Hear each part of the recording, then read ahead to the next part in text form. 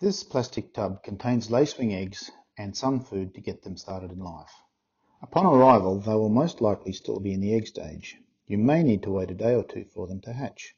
When they first emerge, your lacewing larvae are very tiny and difficult to see in amongst the chaff and shredded paper we provide for them as refuge. Remember that lacewings are voracious predators.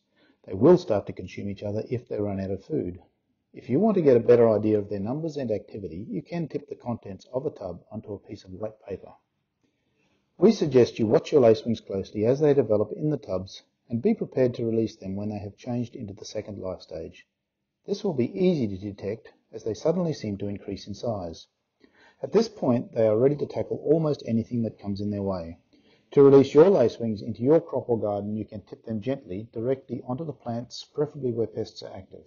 In shrubs, trees and vines, we suggest you use a lacewing release box to help them find their way easily onto the plant to start their work.